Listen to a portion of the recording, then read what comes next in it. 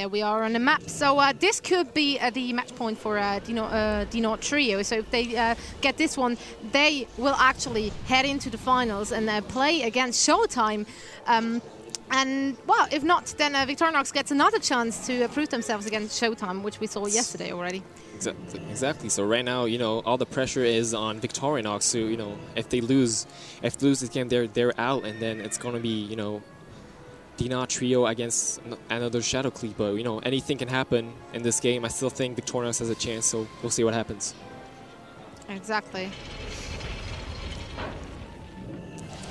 Okay, the scoreboard is apparently not really correct right now.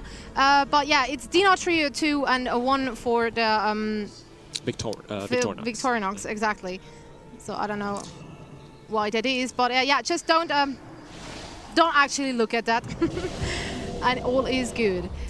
We see Dacross and Rodriguez pushing the middle of the map, trying to be a little bit offensive, while the other team's trying to stay back and probably wants them to come in. Yeah. And we just see some dots at the moment, not much going on. Rodriguez just dispelled Demon Style, which is a huge cooldown from the Warlock, so that's a good thing. Geru is hovering 80% HP, who just dispelled. Geru gets actually deep. We might see an incoming swap while Zotan gets rain, pops AMZ. Geru really low, has to Stone Form. And he also gets counterspelled. He also just gets CS, but AMZ is here, so he won't take too much damage. This comes Desco into a Howl, which is going to get trimmered. Oh my god, he gets CC'd so badly, but on the other side, we see Drudenhouse Rodriguez is 7-second silence, but it has to Spear Link. Yeah, Strangleite on Drudenhouse, so Rodriguez dropped a little bit low, got away there though, we and see Zotan again. Full fear on Geru, actually, with Zotan has to AMS. And yeah, deep freeze on Geru, just wore out. So still a lot of pressure on both sides. Dacross 50%, Drudenhouse 50%. Well, Zotan still at 30% HP right now. Gets a little bit picked up. We see a silence on Dacross right now. What we have to know is Gary has no Trinket at the moment, while Zotan has no AMS. So and he just gets Howl of Terror, then Fear, like in a row. Drain Trainee is hexed right now, so lots of pressure. Zotan just popped Lichborn, so he will be able to heal himself a little bit here, but he has not many cooldowns left. Zotan, we see a deep on Geru right now. Might see a sheep coming up. Probably gets got stopped. We see Zotan at around 70%.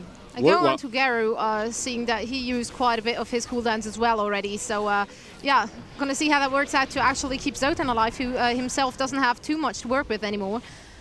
And a sheep on Drain Trainee right there. And we see Zotan still on Rodriguez, trying to stop that damage, but himself really low with no AMS, no AMZ, no Trinket.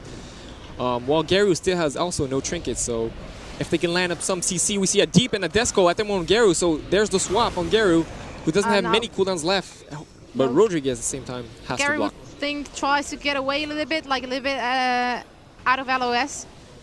And again, yeah, that's what he does now. And yeah, dropping down there. Victorinox just swapped to Drudenhouse, who had to use NS, who's still pretty low in HP, 25k HP, 18k, 12k, 7k, 2k HP. And Drudenhouse is he going to survive that? No, he's dead. Yeah. Definitely, but Geru is taking a lot of damage Geru now as well, and why he will die. AMZ gets saved. No, oh god. Very nice, that saved very his nice life AMZ by Definitely. Zotan, who just saved Geru. Or that would have been a... Now Rodriguez really seems to die again, like right after he gets out. Okay. Okay, so that one goes